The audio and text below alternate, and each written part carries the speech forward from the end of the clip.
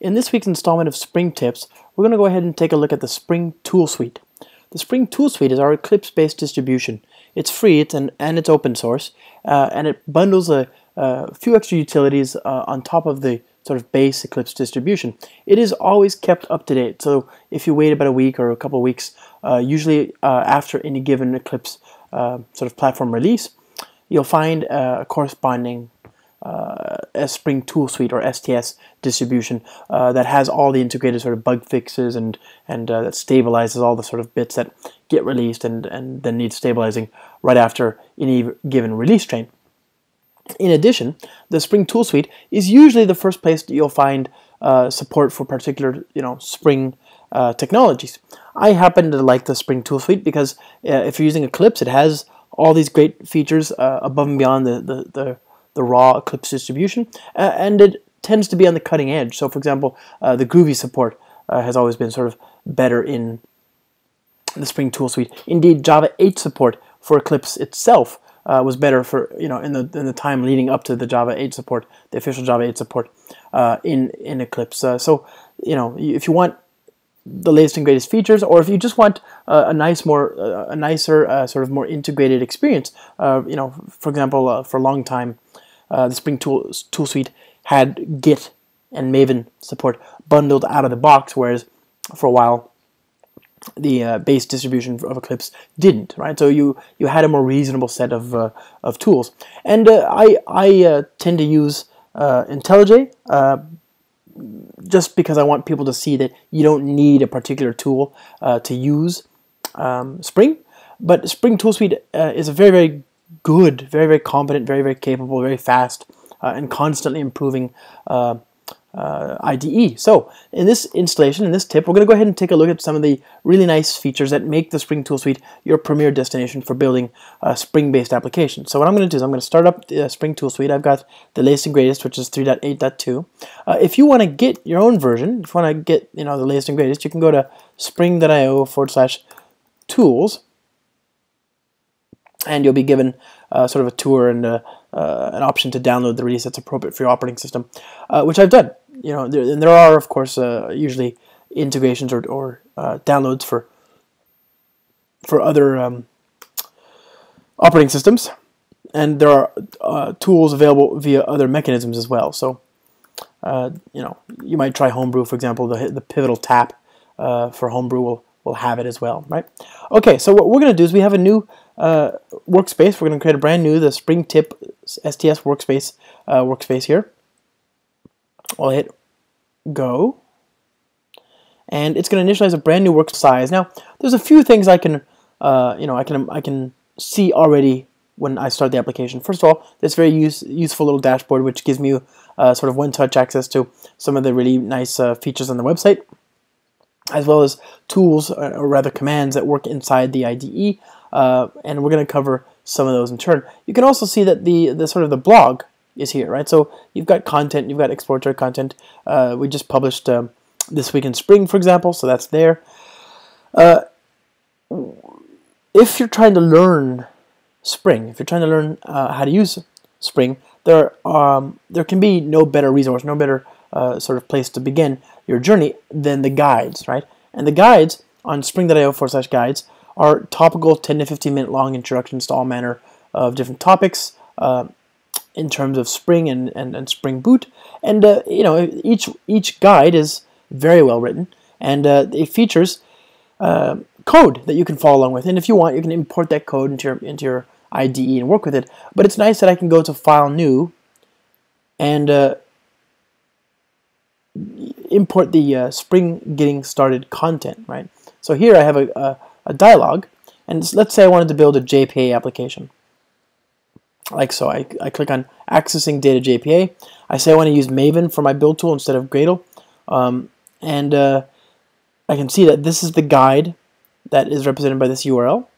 So I choose this, and I hit Finish, and meanwhile it's going to download the two or three Git repositories, the complete and the initial Git repository, and it's going to open up the guide. So now I can follow along with these steps in the IDE, right? I can see everything that's required. The requirement to start the guide with the Spring Tool Suite is already satisfied. Of course, we're already into the tutorial here, into the guide. We don't have to, get the code and get clone it and import it into our IDE. We're able to just begin the work of defining a single entity, right, like this. So that's very useful. And of course, if I want to check my work, I can always just look at the complete example here. It says source main Java, hello, etc., etc., etc. So, we've already got a useful working application. It compiles, it builds, and of course, if you understand all this stuff, then maybe maybe you've already done your guide a day, and you're interested in getting to work. There's also the Spring initializer. So, anybody knows me knows that I love start.spring.io. This is the Spring initializer. But the Spring initializer is also integrated into the Spring Tool Suite. So you can go to File, New, Start, Spring Starter Project, and it'll bring up a dialog, which is of course just a facade. It's a front end for the web service, start.spring.io. So I'm going to go ahead and choose to build a new application. We'll call this the what are we going to call this? STS Live Greetings Service, right? Let's just call it STS Greetings Service, and I'll elect to call this the STS Greetings Service as well. Let me just copy that.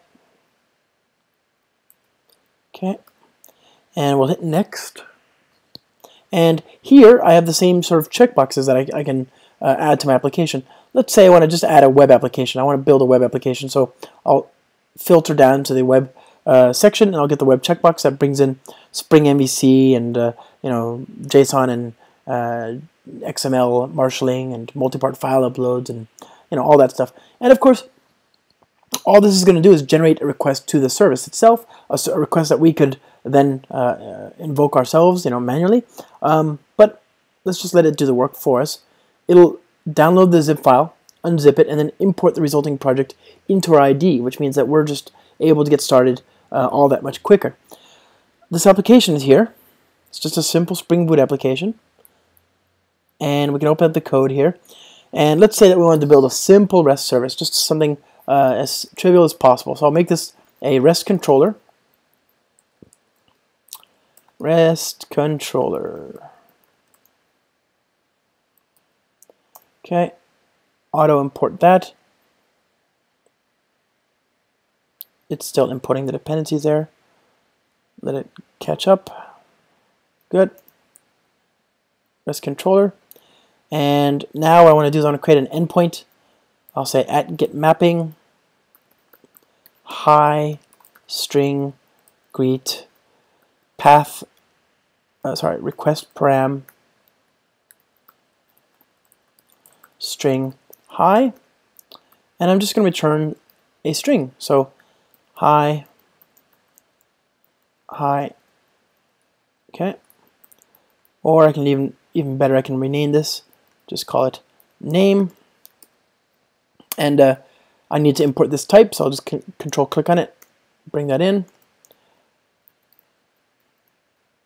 Control click on this, bring that in as well. And so there we go. It's it's poorly formatted, so Command Shift F. I'll just reformat the code there. And now I have a simple Spring Boot application. I can run this. Now, one of my favorite features inside of Eclipse and in the Spring Tool Suite, of course, in particular, is the quick access bar. So Command 3 on the Mac opens the quick access bar, and you can drive the entire IDE from your keyboard, which is very, very useful, right? So I'm going to run this particular application. I'm going to run it as a Spring Boot app, and we'll see it spin up here on my local machine. It's down here in the console, right? So you can see the logs. I can see everything that's happening. It's spun up in port 8080. Now I can imagine wanting to open this up. So what I'm going to do is I'm going to grab the browser here, and I'll go to localhost 8080/hi name equals world. Okay, and there we go. There's the simple response from our service. So that wasn't bad, but I can imagine also wanting to manage data, right? So let's go ahead and go back to our code here, and I'll build a JPA entity. So I'm going to say class greeting, and I'll say @entity. Now, of course, this type doesn't exist on the class path. I just chose at the Spring initializer. I selected web, but I didn't choose support for JPA. So what I'm going to say is I want to bring in the Java persistence entity type, and you can see that when I mouse over that, Eclipse is aware that that is transitively imported via the Spring Boot Starter Data JPA starter dependency. So if I select that, it'll automatically add this dependency for me to the Maven build. So it knows that it's reverse sort of resolving that type for me, and it updates itself, and voila! Now I've got JPA support. I didn't have to think about it. Didn't have to context switch to another file. I'm able to just get to work. So at generated value, okay, private long ID, private string greeting, okay, import this,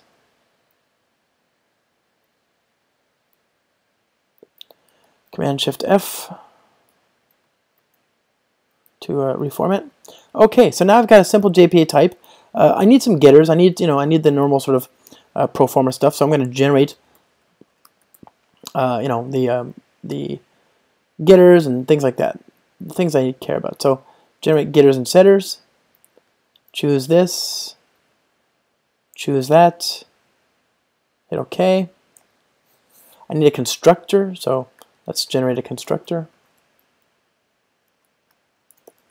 Okay. We don't want the ID in there, just want the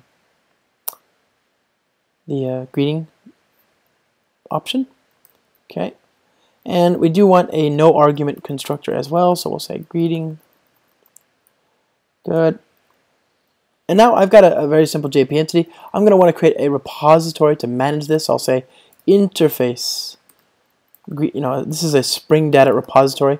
It's going to be declaratively defined for us automatically. We just provide the interface definition, and Spring Data will implement it, providing all sorts of CRUD support. So things like find all, save, flush, find by ID, delete, etc. So that's already brought in and available for us by virtue of the fact that we have JPA repository, or rather we have Spring Boot starter data JPA on the class path. But what I also want to do is make this available as a REST API, and that makes sense, right? I mean, I could create my own REST API a la this REST controller up here, but that would, I'm unnecessarily adding a bit of indirection. What I want to do is create an object that does that work for me, and I've already got my Spring Data repository, which knows how to do the mutation of that particular entity. So I may as well just let Spring Data REST do the work for me. So again, I want to say repository REST resource, and I can see that that's available via the Spring Boot starter data REST type. So I'll go ahead and let Spring Boot bring that type in for me. Add it to the class path. It'll refresh its own configuration automatically. And there we go. Now we have a type. Now we have a simple API. And if we if we restart this, like so, it's in there. It's saved in the the run resource dialog. We can see it's a previous option. Now I can restart. It's going to go ahead and restart. And of course, this has got the ASCII terminal, so you can see color-coded output available as well. And it's complaining that we don't have a database. So now I need to add an embedded database. For this, I can open up the pom.xml, right? So the pom.xml in my STS greeting service. And there's a few ways I can solve this problem. What I want to do is I want to import an H2 database. So it's going to load up the view for Maven, POM editing here for the first time. I go to pom.xml, and I can say, let's add a dependency, or insert a dependency. I'm going to say com.h2 and then do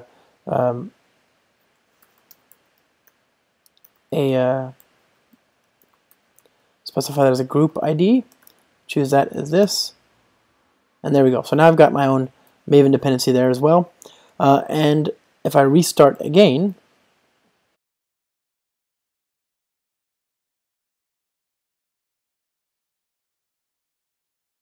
we should see that all spin up correctly, right? So very sort of cleanly. I didn't have to bounce around too much between files. I was just sort of able to imply what I was trying to do. It knew about the reasonable next steps. It auto-completed not just code in this file, but code in other files, right? It understood what the next step was to make this work based on common usage patterns. So my application seems to have started up on the same port, which means that this is running here as well. We go back and kill it. Okay. Go back here. Goodbye. And kill again. And now we can rerun it. Okay, there's our application. It's up on port 8080. We can confirm as much by visiting the browser here. So here's the browser. Localhost 8080 /greetings. And you know, we should get nothing here, right? We have no data in the database after all. So there's that. We got the request. We don't want to. It's going to return JSON, which is going to prompt us to download. I'd rather just confirm it, so that works there. We know it's working, right? Because it generated a response. It's just not a response that the browser can work with. So we can of course open up a browser, or sorry, a terminal. Right, and we get the JSON output. Okay, so we now have a basic service. I'd like to take this to the cloud, right? I've got an application. It wasn't hard to build it. I learned how to build it first, and then I was able to build it.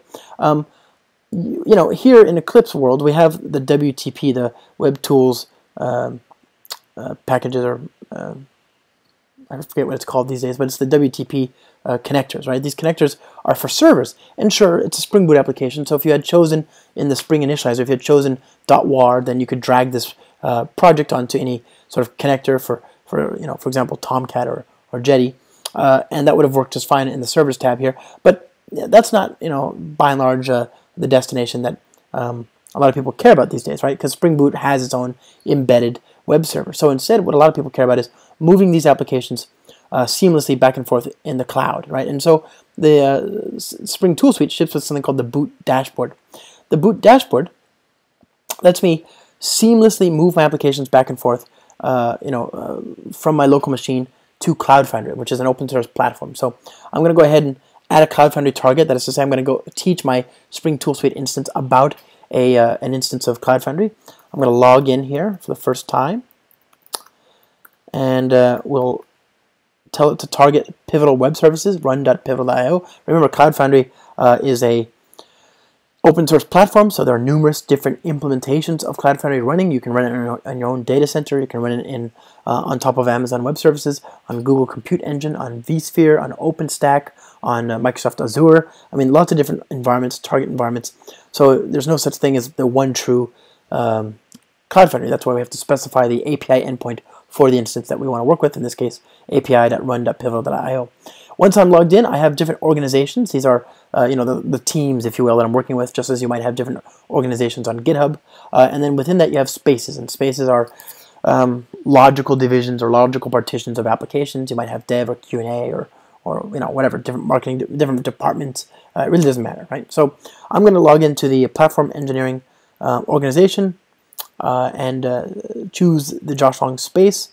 I'll hit finish and hit finish again, and that's going to connect. You can see it's going to connect here, and it's going to sort of draw a menu of all the applications already deployed on Cloud Foundry. And as it gets metadata, it shows the information about the services. So the green arrows are actual Java apps that are running on Cloud Foundry. The gray dots are Java apps, or, you know, just apps in general, right? Because Cloud Foundry is language and sort of technology agnostic.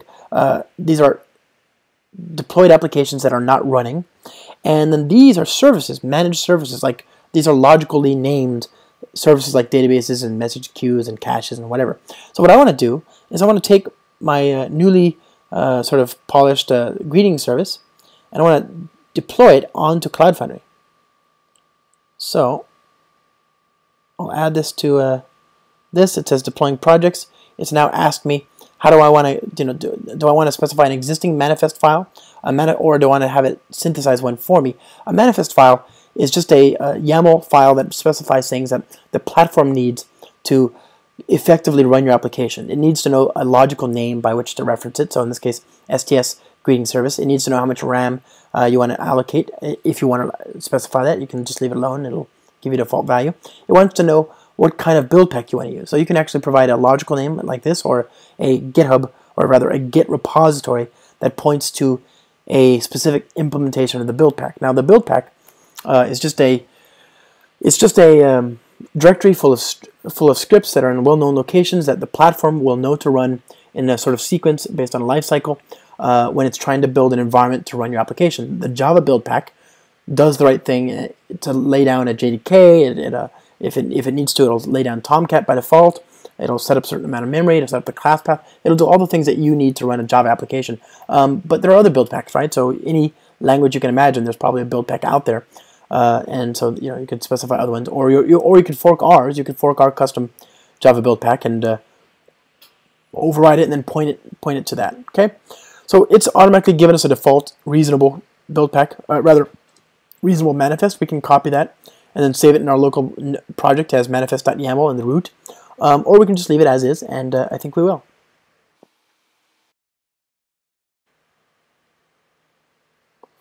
So it's now pushing the application up into the cloud.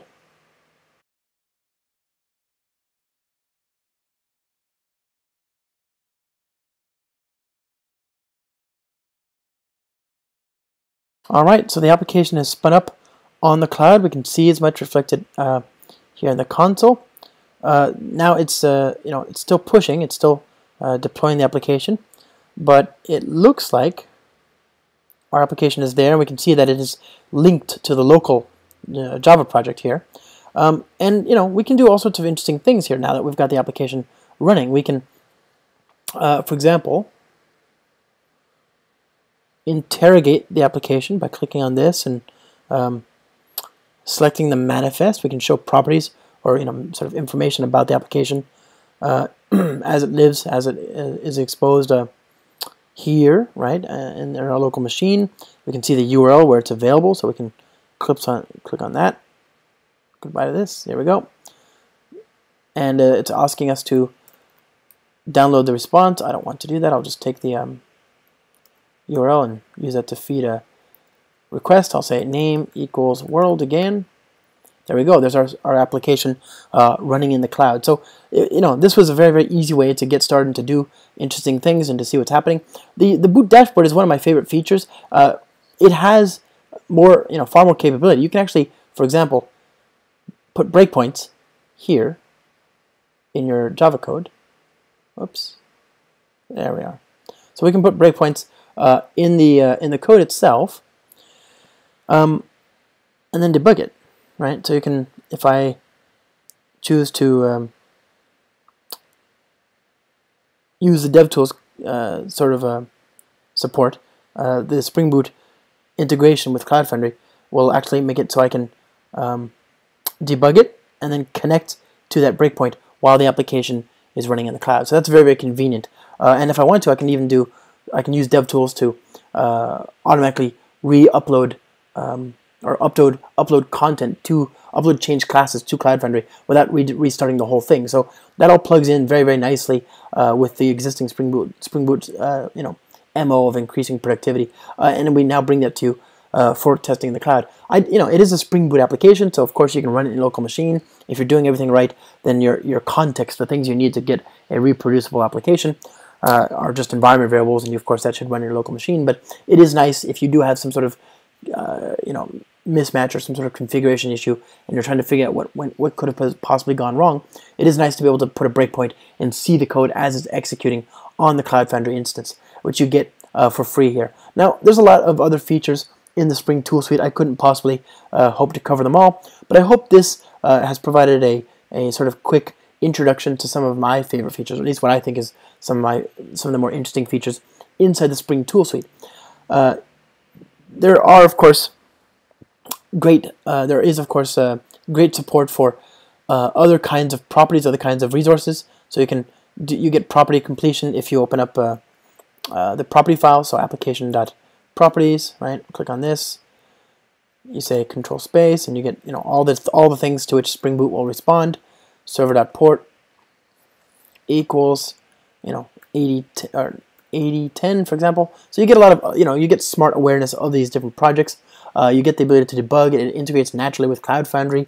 You've got these great dialogues, these services that are out there, but they're in your IDE, so you don't have to context switch around. You're able to get started that much quicker. And of course, it it's fast, right? So this is, and it's stable, and we do the best that I think almost anybody does in integrating and stabilizing and then adding value adds to the Eclipse distribution for your ease in consumption. With that, thank you very much, and we'll see you around next time.